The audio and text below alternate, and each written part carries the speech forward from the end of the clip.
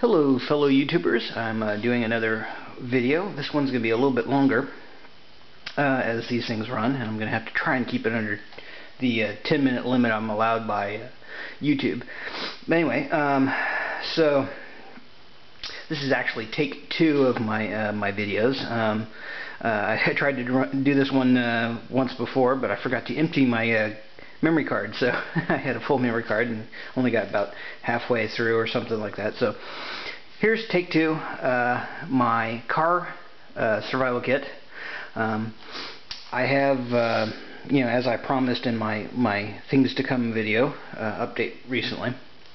Anyway, this is my car survival kit. You know, as I said, I have a more comprehensive kit in my car, as I was saying when I was doing my video review for my my little everyday carry survival kit that I keep in my EDC bag that goes with me whenever I travel anywhere in the car, and then whenever I leave the car it goes with me as well. So it's kind of my get back to the car survival kit if I needed to. Anyway, as you can see, I have it in a 5-liter Baja dry bag from Sealine. On the outside of it, I have attached an easy length of, you know, paracord, 550 cord, so that I can lash the bag down to something if I needed to. It's also just, you know, easily accessible from the outside. I just have it looped through itself, and then I can pull that off. And I have a length of paracord that I have folded in half, basically, length to length, end to end. And then I've just done a series of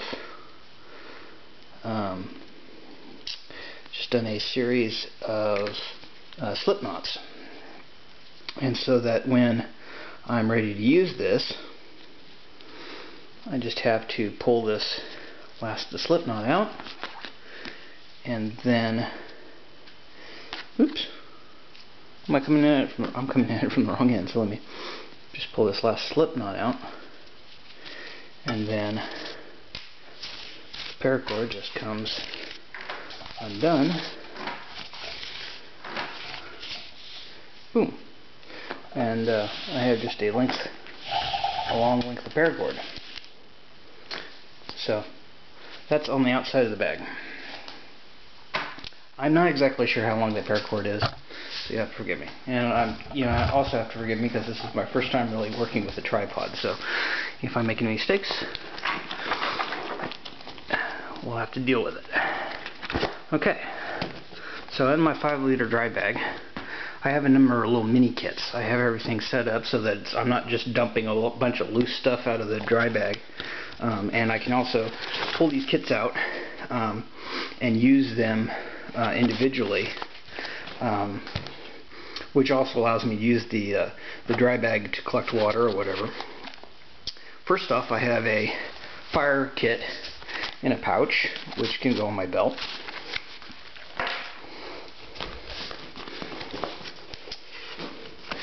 I have a Mora. I think this is a number 2.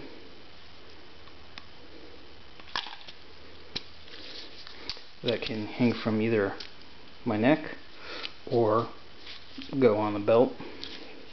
And it's got a number of different things on it, which include a fire steel and a striker.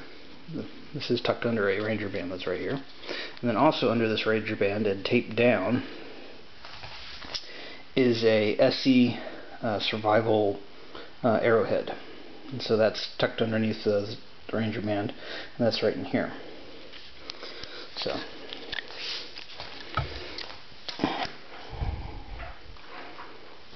okay. I also have, let me zoom out a little bit here and give myself a little more room.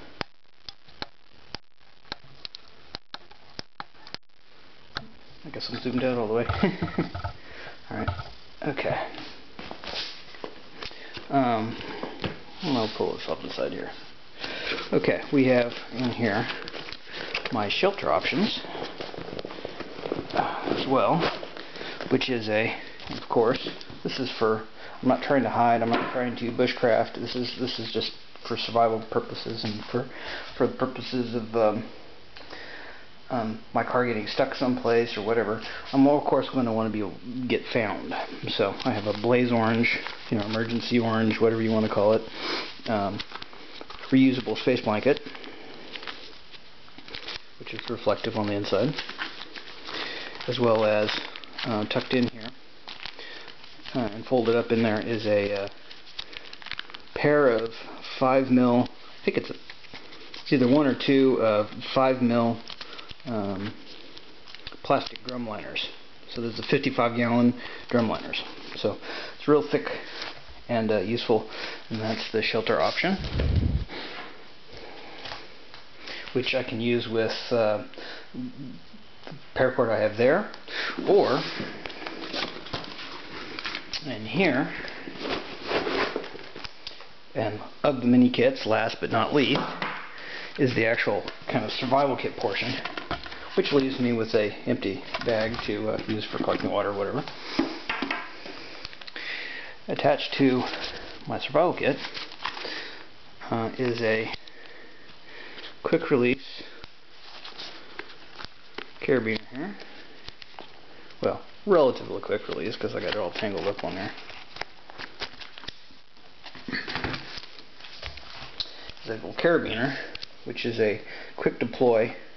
I can, undo that real quick and deploy. I've got another 50 or so feet of blaze orange paracord here to go again with either my survival, my shelter system, or just for general use. Inside the survival kit itself, actually on the outside of the survival kit.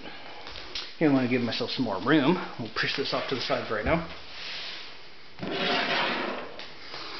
Okay. Inside the survival, or outside the survival kit itself, I have just tucked in the outside pouch, since I had some space for it, some of these rim oil wipes. I gotta make sure my steel items don't rust on me. And this is just a quick and easy way to carry them with me without having to worry about it, a bottle that's going to spill, or whatever. So we also have, in the outside, 8 catadine purification tablets. So I have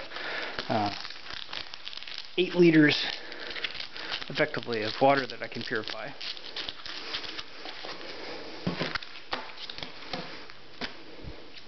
Okay. Now this is the Maxpedition Fatty Organizer. As you can see, it can hold a lot. I've really got it packed, and it can hold a lot of stuff. Let me show you what I have in here.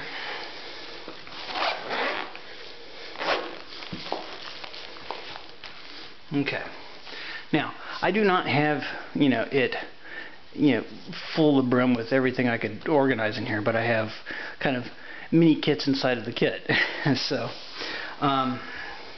Of course, I had some spare 550 cord, so figure why not toss it in there. It's a smaller length of paracord, but I figure it doesn't hurt anything. I have it spare, we'll add it.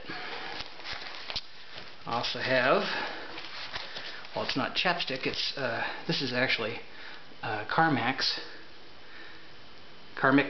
however you pronounce it. It's cherry flavored because, well, I like it. If I'm going to have to, use lip balm, I want it to taste good. But it's also beeswax, so this can be used for a lot of different things. The main component is beeswax, so fire starter, coal extender. I could rub it on my knives if I have to, whatever. So lots of uses, but beeswax. I also have another blaze orange. This is just a little cheapo emergency poncho that I got in like another survival kit, so I threw it in here. That's another shelter option. Another shelter option, I have just, one of your cheapo little space blankets. I could use as a heat reflector for a fire or whatever I need to use it for. to add it to my cutting tools, I have in this little pouch a chainsaw. Basically, it's just a chainsaw blade. This is one of the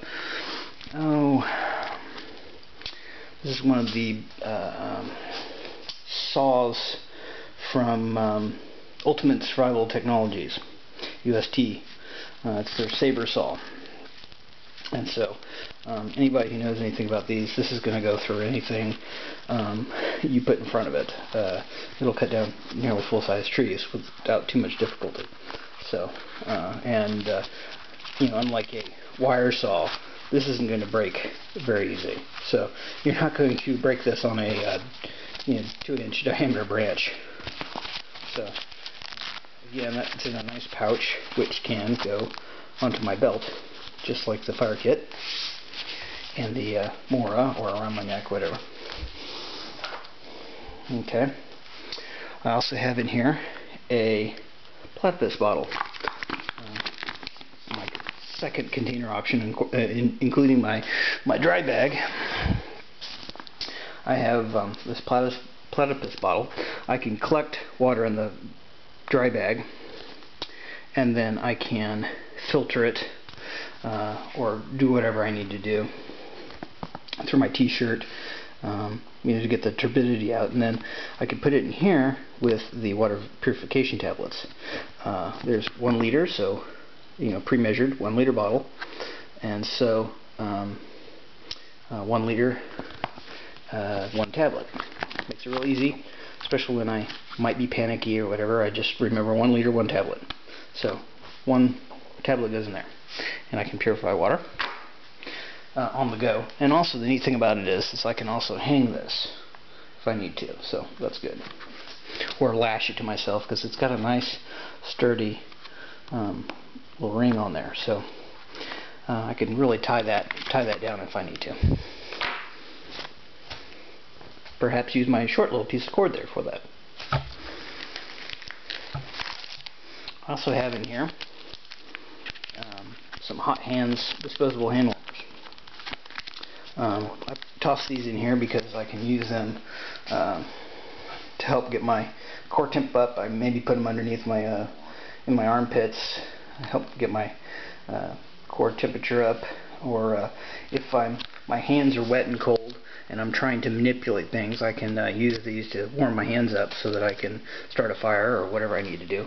And they're really easy to use. You basically just have to open them and expose them to air. So, quick way to get my hands warm in an emergency if I'm really cold and wet,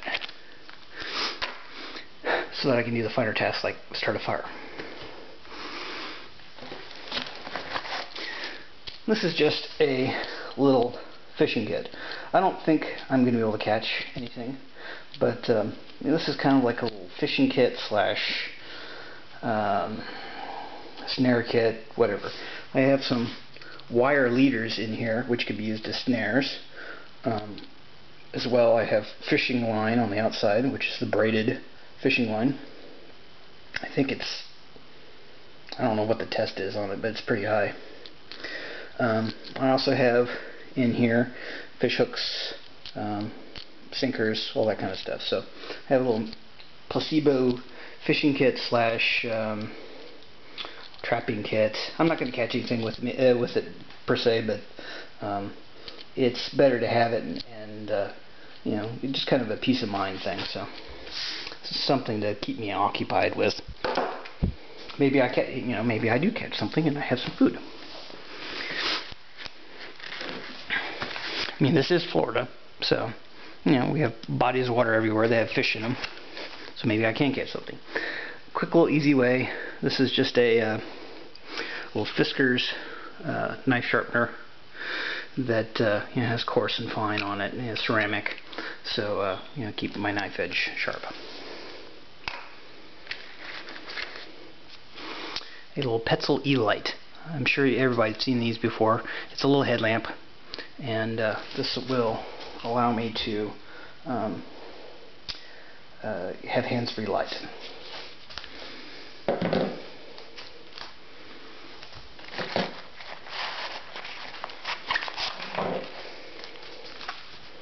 Okay, I have here is my backup survival kit.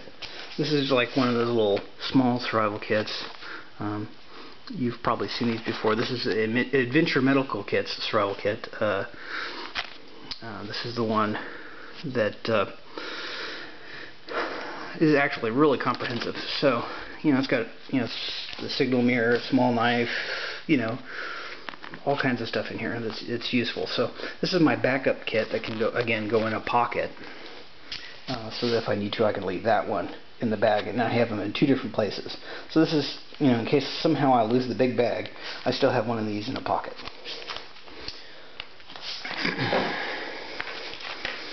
And last but not least,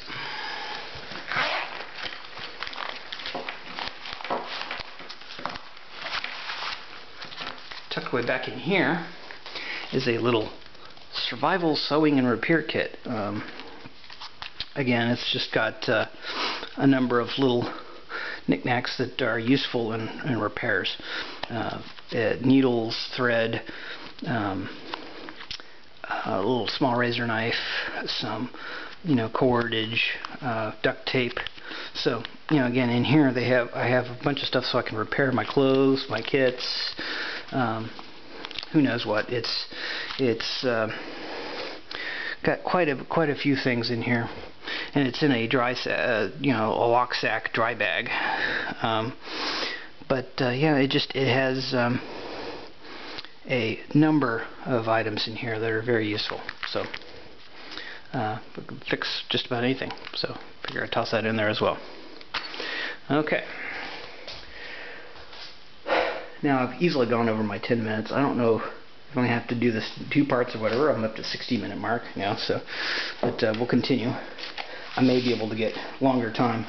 I can't remember if it was 20 minutes or whatever, but I need to hurry up. So we'll keep it down to 20 minutes. 30 minutes here. In my fire kit, I have a couple of wet fire tenders. I have waxed jute and fatwood. I have some cotton balls, some pre-done little mag bar shavings stuck to some sticky note, and some dryer lint wrapped in a dryer sheet. Cotton balls in Vaseline in a little canister. A cold steel mini tough light knife with triad lock. Very sharp little knife, and it fits my hand perfectly. I can get basically get a 4-finger grip on it. Plenary estate and real sharp little knife for carving my fatwood, whatever. A peanut lighter, County Com peanut lighter with spare fuel. A fire steel, Army model, real thick, heavy one. So, and again, it's in a little pouch that can go in my belt. Well, that is the contents of my comprehensive survival kit in my car. So, I have, I kind of subscribe to Dave Canterbury's 5 C's. I have 2 containers. I have multiple cutting tools. I have a razor knife here. I've got a little razor knife in my repair kit. Well, I got a little razor knife in my repair kit. I got a little spare Ritter knife in the kit there. I have my Tough Light pocket knife. So I have multiple cutting tools. I have my shelter system. So I have plenty of shelter options. And that's the contents of my kit. So, hope you like it.